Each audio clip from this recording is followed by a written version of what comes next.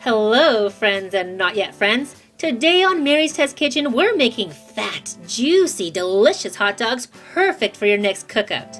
You may have seen my last hot dog video, Scallion Seitan sausages, which you guys seem to love, but this version is even juicier, saltier, and seasoned with hot dog type spices so it's more authentically junk foody, just like a hot dog was always meant to be.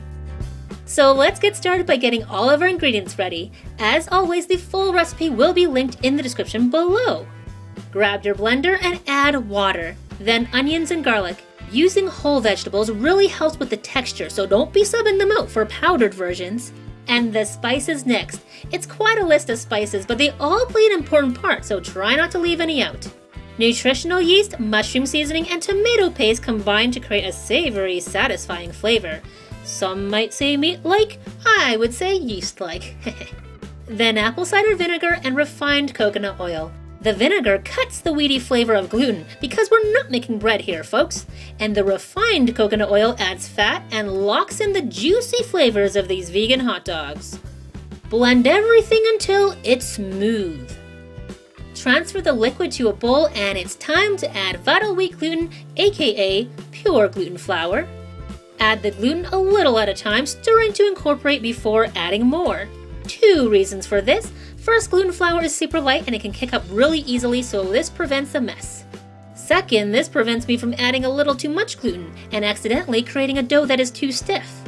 Never heard of vital wheat gluten? Well, it's made out of wheat dough that's been rinsed, so most of the starch is washed away and the protein, aka gluten, is left behind. Then it's dried and ground to make a flour.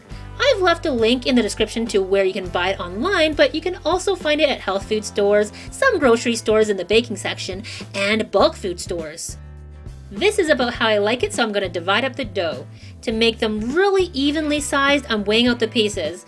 In this shot, I'm doing 6 pieces, but to be honest, that makes each serving a little too huge, so nowadays I make 8 from a batch this size. To roll them up, place a portion onto the middle of a sheet of foil, bring the side closest to you up and over, then pull back to form the seitan into a log shape, and roll it up. Twist the ends and secure, trying not to trap too much air inside. Repeat with the rest. By the way, you can also use pieces of cheesecloth or parchment paper instead of foil and secure the ends with kitchen twine if you want, but that way it's just a little messier.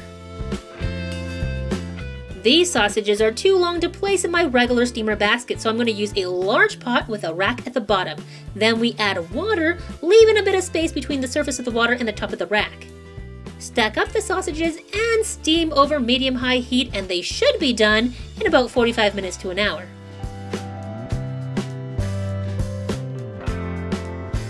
Just remove the sausages with tongs, or you can just let them cool before you unwrap them.